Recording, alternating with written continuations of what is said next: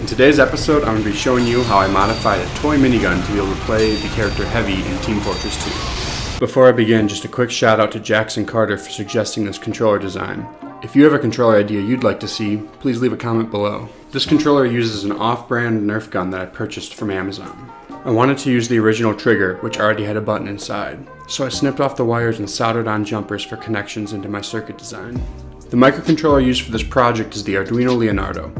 It has built-in USB support that allowed me to easily convert the controller inputs into mouse and keyboard commands.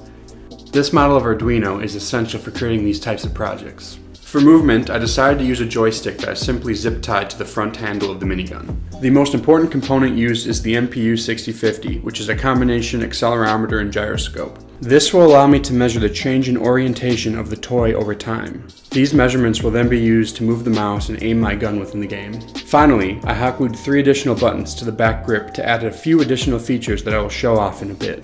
All project materials are linked in the description below. Both the circuit diagram and source code are available for free on my website insertcontrollerhere.com. I will happily answer any questions you have if you attempt to build your own. I loaded up a private server to test the functionality of the controller. Movement, shooting, and aiming all feel great. It took some fine-tuning to get everything working correctly, but there is no noticeable delay while playing.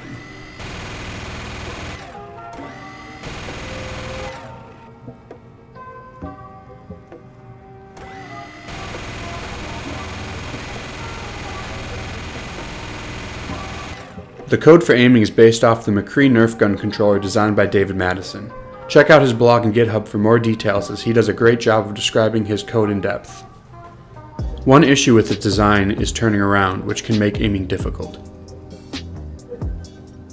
I used 2 of those buttons I glued on as controls for turning. This allows me to turn without the need to move too far to one side. These buttons make navigating hallways much easier, but I still find myself using both turning methods while in game. The final button is used to stop all mouse movement commands. This allows me to move the controller without having my weapon move in game. With the controller fully completed, it was time to load up a real game.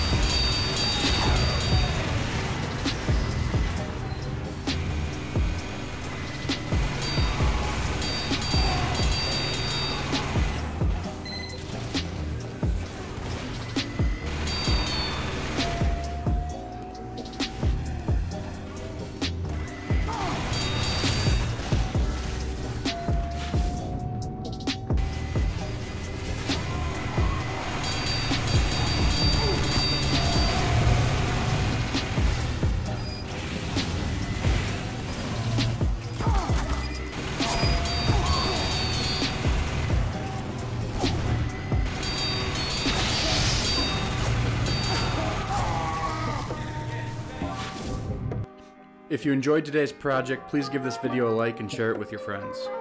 If you have a controller idea you'd really want to see, leave a comment below and make sure to subscribe for future videos. Since these projects and videos take time for me to produce, I'd like to be able to share more project updates and behind the scenes work while I'm in between projects. I've decided to use Twitter for this, so check me out on Twitter at ControllerHere for more info. Thanks for watching.